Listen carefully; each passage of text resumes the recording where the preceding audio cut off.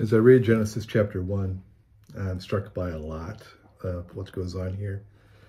You know, there are a lot of creation narratives in the ancient world. All the different societies had them for the most part. And they differ from each other in some of the details, of course, but this one, in Genesis chapter 1, differs from them in its entirety at the most profound levels. The main reason it does that is because it views all things as coming from a creator that goes beyond and is outside of the universe itself. And the second way that it is separate and different than those other creation accounts is the fact that all the heavenly bodies, the sun, the moon, and the stars, they are in the scriptural account to mark or to measure the days and the seasons. But in the ancient world, those things were regarded as divine. If you looked at the stars in the sky, you viewed them as some sort of a god. And you find that in different ways in different cultures. But here, they're not divine. They're not gods. They are works of God's hand.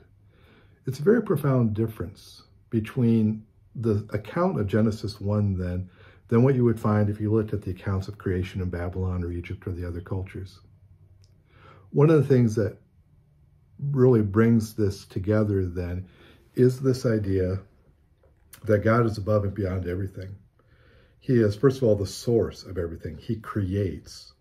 That word create there in Genesis 1 is, I believe, only used of God. God is the only subject to that verb in the entire Old Testament, in the whole Hebrew Bible. We, as humans, fashion and form. So we make things, but God creates. God brings something from nothing. And again, that's very different than the other creation stories around the people of Israel. So he brings forth the universe out of nothing. The Latin phrase for that is ex nihilo. You might have heard that. Now, this is important. This means that fundamentally there are, as it were, two elements of reality. There is this physical universe, but beyond that and transcending that and coming before that, in a sense, there is a spiritual realm of which at least God is there, and perhaps other beings as well, but at least there is a creator God who was within that. So reality has at least two dimensions. I won't say two parts because you can't really separate them. But the idea is that all that is here is not simply material. Now, again, that's very different. If you look at the accounts of Zeus, or you look at the accounts of German mythology or Egyptian mythology, the gods there are not totally transcendent creators outside the universe who brought it into existence. They're, for the most part, I mean, every culture is a little different, they're most part superheroes.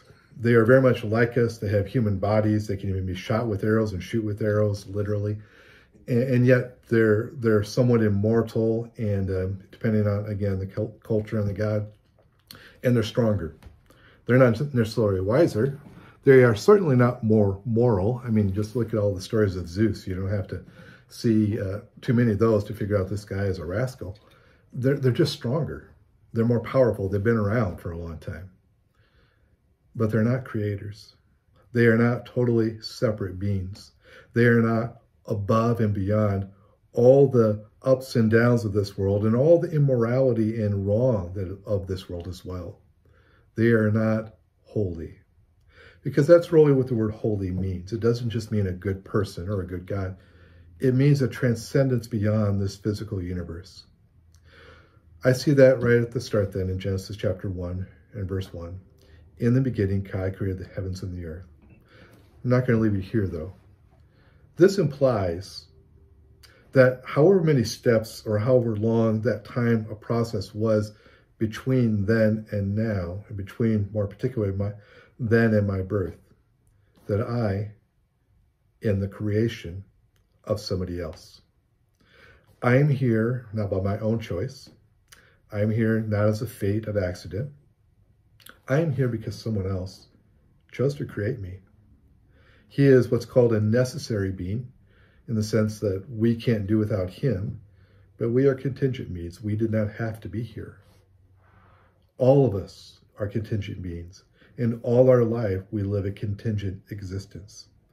And the problem is we do not live fully in line with that truth.